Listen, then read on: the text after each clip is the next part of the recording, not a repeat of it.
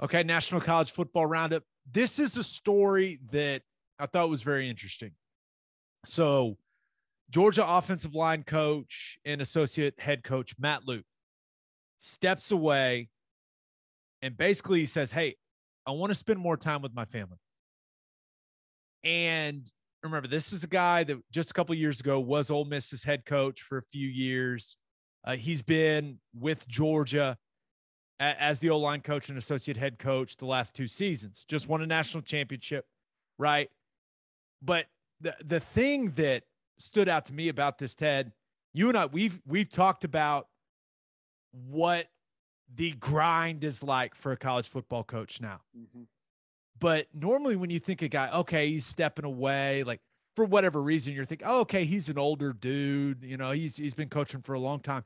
And Matt Luke has been coaching for a long time, like over 20 years, I think. He's 45 years old. So you've got a young guy. He is young. Yeah, young guy saying, man, like, hey, the grind's a little too much for me. I want to spend more time with my family. And it's just one of those things where it reminded me that, number one, Kirby Smart is an absolute grinder, right? I think that you've heard all kinds of people talk about, not that he's like really, really difficult to work for, like he's just really, really demanding. But Georgia's recruiting, the way that they go about it, like it's 24/7, 365, like it never sleeps. And just, you think about everything that goes into being a college football coach right now: recruiting, name, image, and likeness, transfer portal, and all while you're trying to develop your current players. You're monitoring what your current players are doing, when it comes to off the field and in the classroom.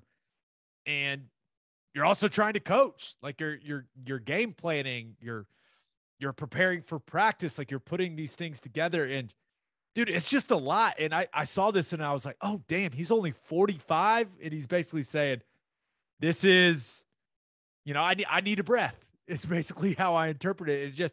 It was just a reminder to me that college football coaching is, I know they get paid a lot of money, but damn, it's demanding.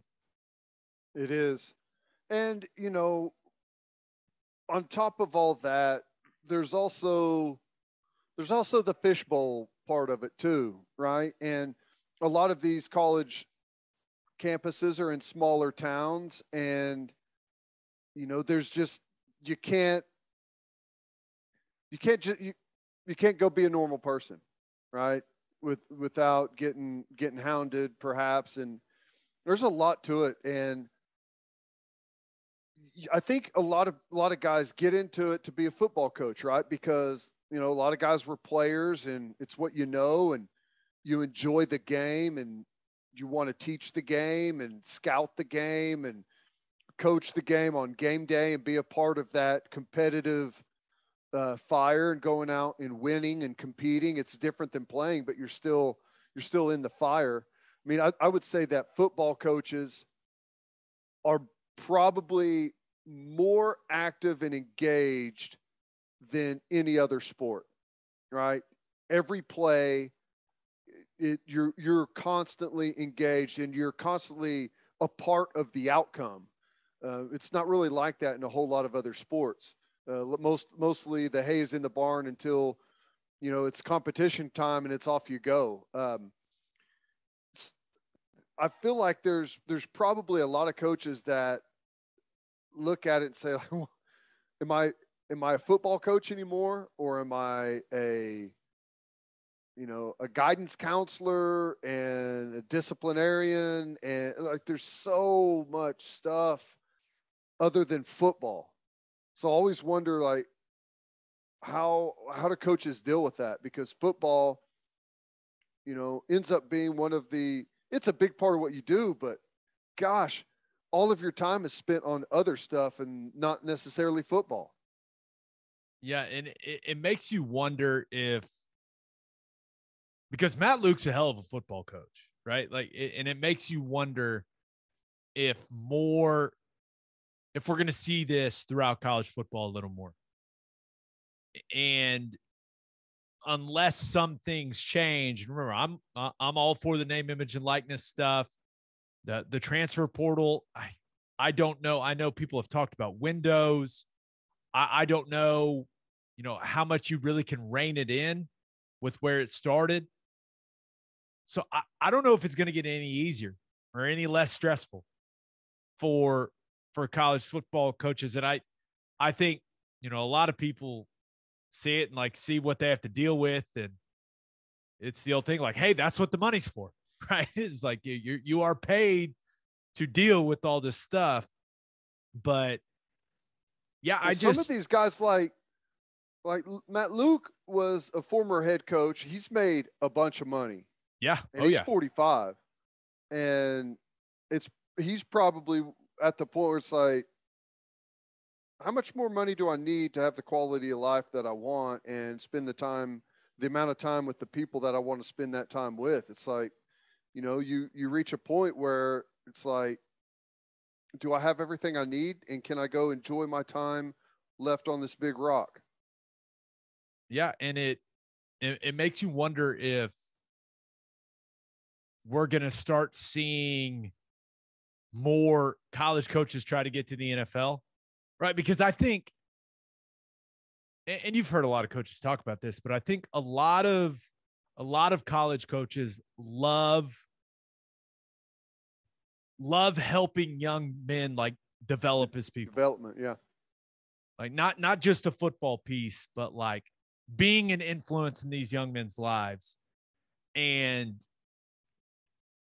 we've talked about how it feels a little more business-like now. It feels like it's getting professionalized more and more.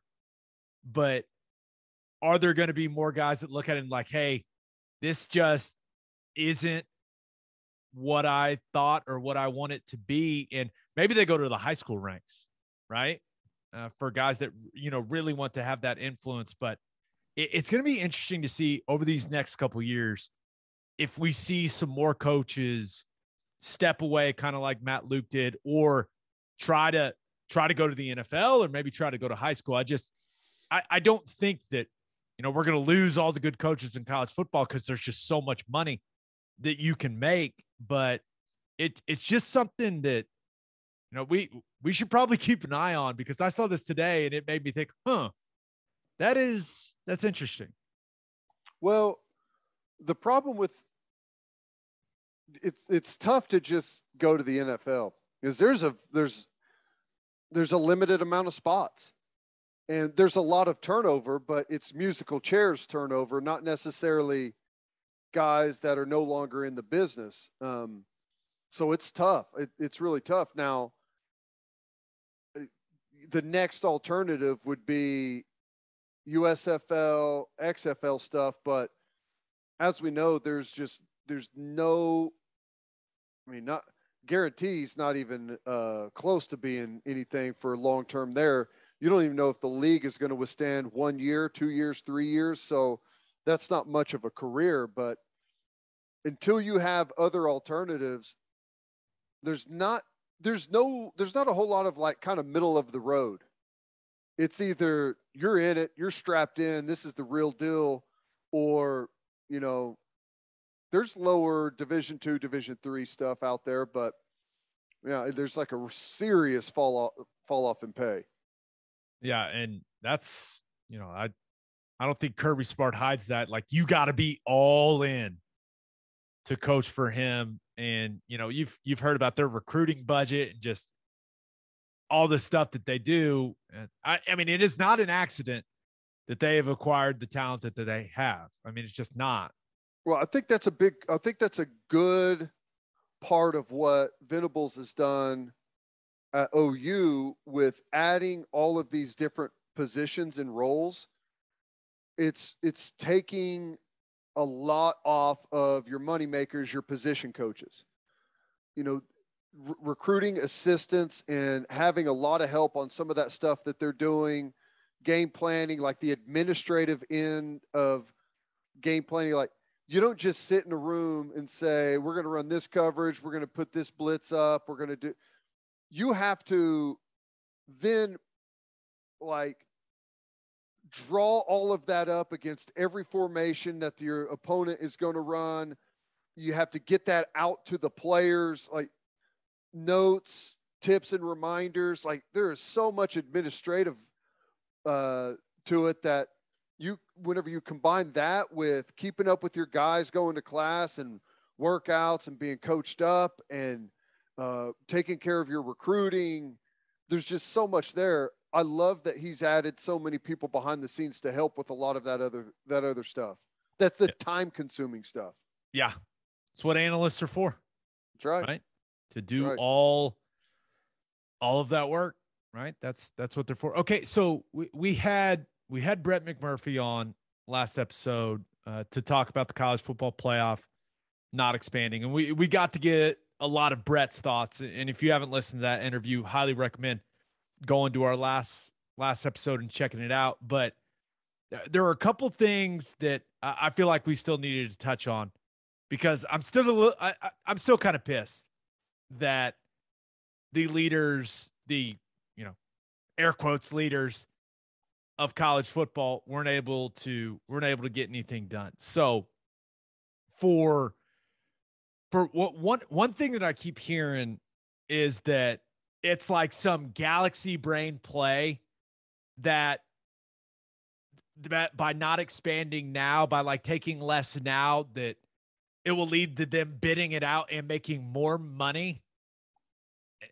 After we talked to Brett McMurphy and he told us that ESPN would have been willing to bring other media partners in, like that's just not true from what I've gathered. Like they could have done both.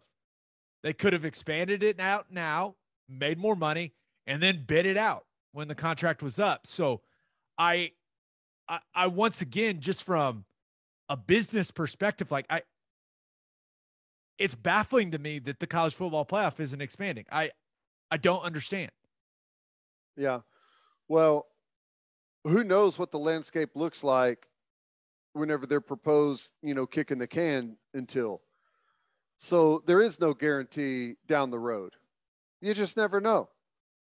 Likely the market is still going to be there, and college football is still going to be, one of the highest sought after entertainment options for Americans, but you just never know what might happen. So that's just assuming that you couldn't have done it now, which you could have. I honestly feel like this is a very small handful of people just being a gear or a wrench in the gears for no reason, like just to hurt other people. Here's the thing. Ultimately, I don't think it matters for Oklahoma. Frankly, it's probably easier to win a 4-team national championship than it is a 12-team national championship, right? Now, you could get some help by a long shot beating a really good team. You could. But you could also sustain injuries. You could, you never know. It's easy. The fewer games, the less variables. So for Oklahoma, I don't think it matters, right? But as a fan, I think the biggest part of it is hosting the first round games on campus. I think has the potential to take college football just out of this world. So they're screwing it up. But the Bulls, and don't even get me started on the Rose Bowl. No one cares about the Bulls. No one cares. It's been abundantly clear. No one the day you cares. Started playing a playoff, every other game outside of that was reduced to meaningless. So you mentioned the fans, right? And that is the part that, as I thought about this more, like that's the part that bugs me. Like the leaders of college football weren't able to get this done. And I think they failed the players. They failed the sport, and they failed the fans. And I don't want to make it sound like the coaches and players aren't what makes college football. Like clearly they're the one coaching and playing in the games. But when you talk about the business of football, fans are what make the sport. Because everyone talks about the TV distribution, right? You know, the TV contracts. The only reason these conferences are getting those huge TV contracts are because the fans watch. And them not expanding the college football playoff is a disservice to fans. Mm-hmm. Because we've seen schools across the country lose interest, fan bases across the country lose interest because a couple weeks into the season, they've got no shot at going to the college football playoff. If these people truly had the best interest of college football in their minds, like they would realize that an expanded playoff would bring more fans into the fold and keep more fans into the fold for longer periods of time during the regular season. It would actually make the regular season even more fun for the fans, and people would watch and watch and watch. I don't understand how they don't understand that. And maybe I'm missing something. I'm not going to pretend like I'm some business genius or something, but the more I thought about it, the more like upset I became about it, because it's stupid that the college football playoff's not going to expand anytime soon. Everything about college football is stupid. The whole structure of it is stupid. It's dumb. Imagine the NFL. There's 32 teams in the NFL. And then there's another 32 teams that just randomly play the real 32. Like, they can't make the playoffs. They can't win a Super Bowl. They're just there. That's what college football is. You have 130 Division I teams, right? And on any given year, and I'm being generous, you got maybe 15 that have a legitimate chance at winning a national championship. And it's more like 2, right? It's more like 2. But that means you got well over 100 schools, teams, that are in the same division that are just there. They don't have the budget. They don't have the players. They don't have the fan base. They're just there. It doesn't make a damn bit of sense to me at all. But it's how they've always done it.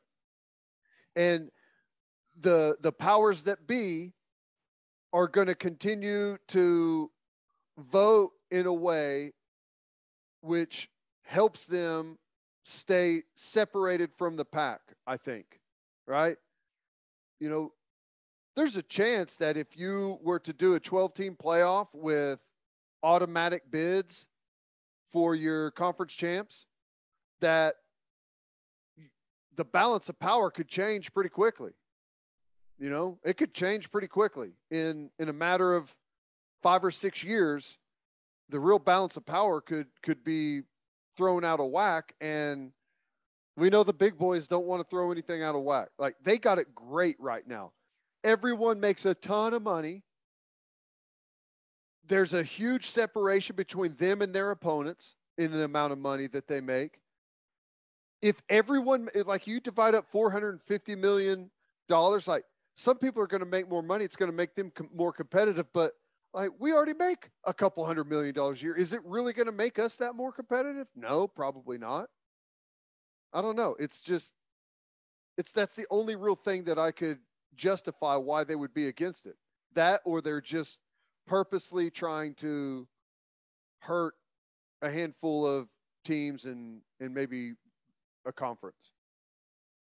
All I know is Greg Sankey said a couple things this week where you're like, oh, that's interesting. Where he's like, we'll see how we feel next time we talk about this. It's like, oh, I'm gonna go ahead and write that down. File it away, just in case I need that quote in the future. Because it's like, hey, we were gonna do it because it was the best thing for the sport, but who knows how we'll feel when we next time, yeah. When we talk about when we start these negotiations again. Thought that was definitely noteworthy. Yeah, that's right. Because now it's like, oh, now everyone agrees. This is great. Oh, actually, nah, we don't like this one. Yeah, that's It's what happens though. it's And just that's what I frustrating. think is going on though, is you've got people in power that are sitting there playing with one another. When everyone wants an expansion, they're just they're busy throwing little jabs at one another because of some couple of teams left a conference and went to another one. Petty It as hell. yeah, it's just frustrating as someone that kind of covers college football, right? That's kind of part of what we do here with what we do for OU and then what we do on our radio shows, what we talk about on here. I I would like for college football to be more popular. As much fun as we make of people out on the West Coast, them starting to care more about football would be good for us. It's huge. There's a huge amount of people out there. Massive. I would like for them to care more. I really would, because that would be good for college football as a whole. And it's just frustrating that, with expansion not coming until who knows when, right? It's just frustrating that it's going to continue to be as regionalized as it is. Now, us living here in the state of Oklahoma, like football is king, right? But I'm just talking about the long-term overall health for college football. And I know things are changing rapidly with the NIL stuff and the portal and all this stuff. I get it, but I just want it to continue to grow because I care about college football. And I feel like all of these people, it was like, okay, what is it? What's best for us? Which I understand, like that's their job, but you got to look out for the sport as a whole. And I just don't know how they didn't see that. I just, well, it's frustrating, man. Here's the very telling stat, and I don't have them all in front of me, but the very first playoff, the ratings were incredible, through the roof. And they've gone down every single year. This year's playoff was the lowest rated, and it's down by more than half of what the initial playoff was. And what'd you have in the initial playoff? You had Oregon, Florida State, Alabama, Ohio State, right? You were pretty well represented in, you had a West Coast team, you had Florida in there, you had Midwest, Ohio State, Alabama from the SEC, right? Ultimately, isn't that what you want? A Pac-12, a Big Ten, an ACC, an SEC? Isn't that ultimately what you want? Is it to be spread out and you engage all of those different, if you're in the Pac-12, like Oregon may not be your team, but we played Oregon this year. Like I know that team, I'm going to watch. But if it's SEC over and over and over, it turns off everyone else. There's no interest there. And you've seen that play out 100% in the ratings. One thing that would come with college football playoff expansion that would only help the sport, if you expand the playoff, you play some teams you don't normally play. And then those fan bases start hating each other, which is what makes college football incredible, is the exchange of trash talked on social media. Like, that's a huge part of college football now. Now, our fan base, probably the best at it, or at least probably the best at, rallying the troops and going after someone. But once again, it's like they don't think about these things. Like, can you imagine how fun that would be for everyone involved? Yeah. Whenever you said that, I got, for whatever reason, I had the vision from Star Wars. When the emperor's telling him, do it, strike me down. And the hate grows the force, right? And that's what's going on in college football. The hate grows the force, and more people become engaged. And who knows? They may play against you and like you and start watching your team and following your team a little bit more. We played them last year. We saw him as a freshman. Let's follow him. It's just the more people engaged, the better. Any idiot can figure that out. Only these guys didn't realize that if they expanded it, it would create a significantly better opportunity or a significantly better chance that OU and USC would play each other in the next couple of years. Yeah. And you talk about ratings, you talk about build up to a game. They robbed us of that. They robbed us of that possibility. Well, I'll tell you right now, I don't know what the scenario would be, but I have a feeling if neither one of us make the playoff next year, we're going to see them in a bowl game somewhere. That is going to happen somewhere. That would be if they play, I want something to be on the line. I'm with you, but I don't know. I just sense it happening. I hope not. That's what Brett McMurphy picked OU and USC in the Alamo Bowl. I don't want to play USC in the Alamo Bowl. It's a terrible pick. We will not be in the Alamo Bowl, but it's a god-awful pick, by the way. It's a horrible pick. Terrible pick. But if we're not in the playoff, they will do everything in their power to make that game happen.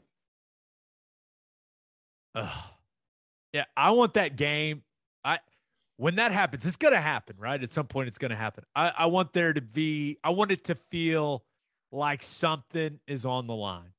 Yep. Like big regular season game or in the playoff. I don't want it to be no offense to the Bulls, no offense to the Alamo Bowl. Great hosts. Had a great time down there in San Antonio.